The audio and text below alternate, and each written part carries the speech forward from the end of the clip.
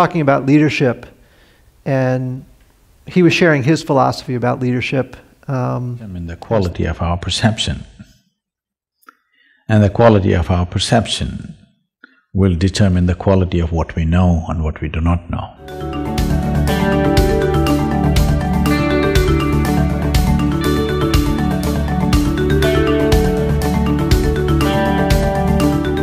95% of the people live and die without ever realizing what is their unique genius. People don't know what to do because we have not handled the most fundamental. You must just tweak your competence. Wherever you are, you will know how to do. You will function to the best of your intelligence and capability.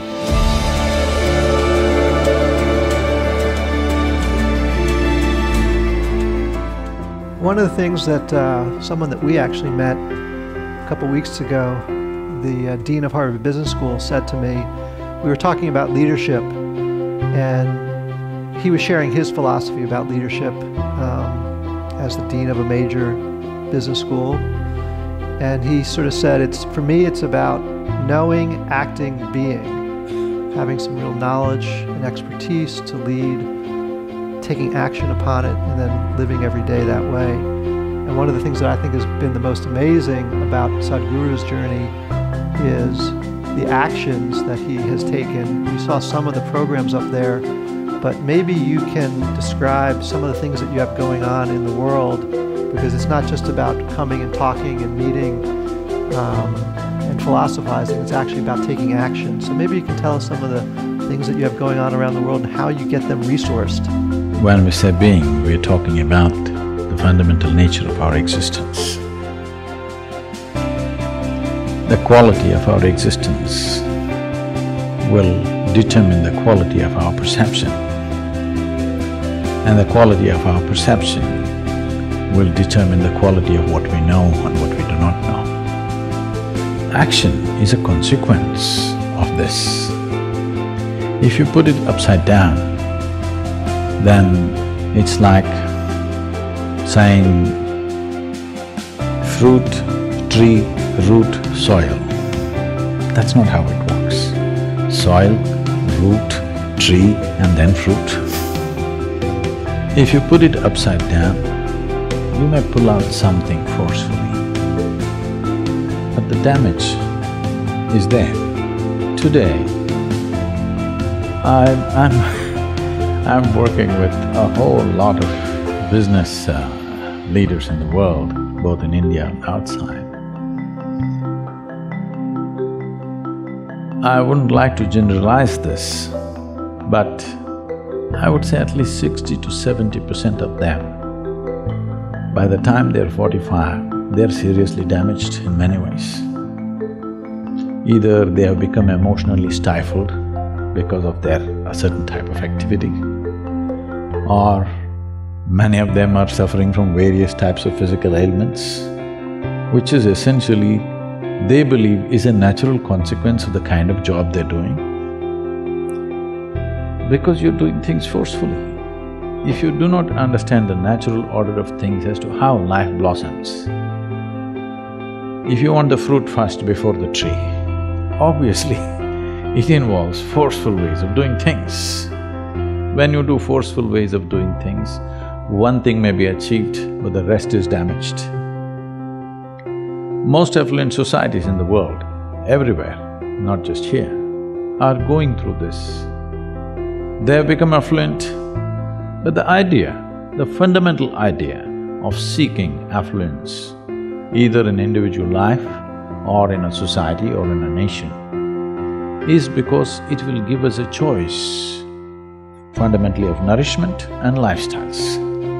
This is the reason why human beings seek affluence, so that it'll give us a whole choice of nourishment and lifestyles. Now, if you look at people's lives, these choices are not something that they're enjoying. These choices are just freaking them out. People don't know what to eat, people don't know what to do, because we have not handled the most fundamental. We We want to be on the racetrack, but we don't want to build a machine for it. We just want to win. Nobody wins a race because they desire it. Who doesn't desire victory? Everybody does. But only competence wins in the end. So whether it's in a school or in a college or in a professional atmosphere, instead of tweaking our competence, we are tweaking our desire, which we call as ambition or goal-orientedness or whatever. You're tweaking your desire without tweaking your competence, or you may be tweaking your competence, but it's coming behind the desire. No, you must just tweak your competence. What you can do may be beyond your desire, or it may be a little less than that, we don't know. But without tweaking your competence, you're trying to tweak your desire, which causes an unnecessary sense of stress when you do well. Look at the pain of that. You're suffering your well-being. This cannot be excused because our well-being is coming at a great loss and pain to every other creature on the planet, and we are suffering it simply because we are putting the cart before the horse.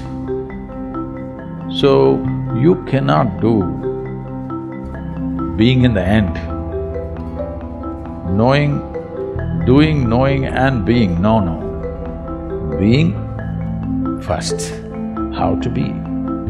If you don't know how to be, wherever we put you, you will suffer. If you know how to be, whether you work here in San Francisco or you have to work in the Mars, it doesn't matter. Wherever you are, you will know how to do. What will you do? You will function to the best of your intelligence and capability. That's all you can do.